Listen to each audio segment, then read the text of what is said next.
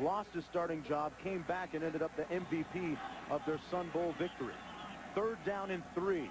Looking to hang on to the ball in possession. Orton dials up his own number again. Orton put it on the ground. It's still live. Wisconsin ball starts. What a turnaround. A cataclysmic turn of events. Touchdown Badgers. Starts. Mark, obviously, we're going to look at this again. Obviously, it's reviewable. And that's why we have instant replay in the Big Ten. Let's go ahead and look at it right away. He comes out on a naked boot. Great call. Put the ball away, though, Kyle. Put the ball away right there. He puts the ball in the wrong hand. It was loose, That Bob. ball was loose. That's a fumble. And, Mark, he had the football in the wrong hand.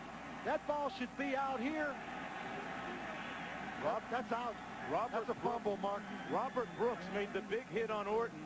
Starks was there to pick it up, and he had a convoy of blockers. Davis almost got him. And, Mark, if we go back and look at that again,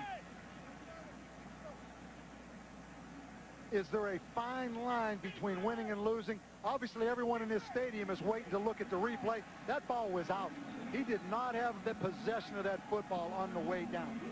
The official talking to the technical advisor. They are getting word as to the result of this play. Let's look at it again.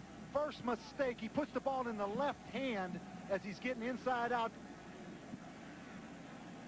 That's out, Mark. Yeah. That's a fumble. Starks actually... That's going that way. It's a touchdown. I'm going to help him out in the replay booth right now. Starks actually made the hit, Bob, right there, lowering his shoulder. And Brooks came in to jar it loose. It's a touchdown, Wisconsin. So Kyle Orton and Purdue looked as if they had the first down on the call on the bootleg. It would have kept the clock running and them in possession.